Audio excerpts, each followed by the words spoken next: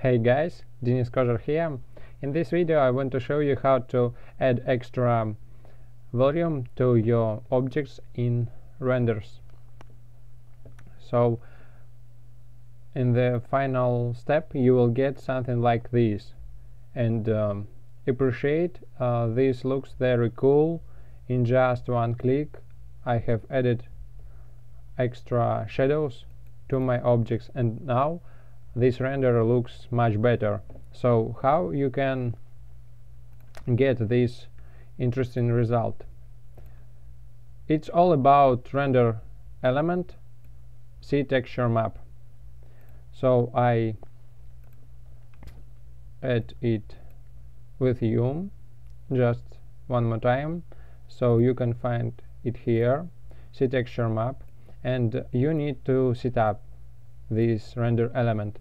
If you want to change name, change it as you wish, and the main setting is texture map. So here I just create new Corona map, Corona AO, Ambient Occlusion as you wish. So here the only one setting you need to change here, max distance. So if you want, you can set it lower. I will set up 50 and then drag and drop it to here as instance. Okay, next start interactive to check it out.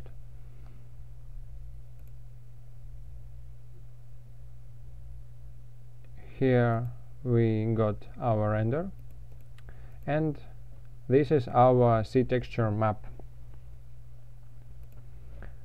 Okay, in Photoshop it looks like this normally, but for post-processing I change the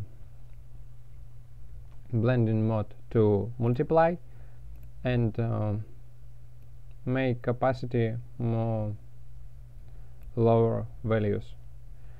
And if you wish to reduce shadows in any elements, maybe on these, so you just add mask and paint on it with the black brush,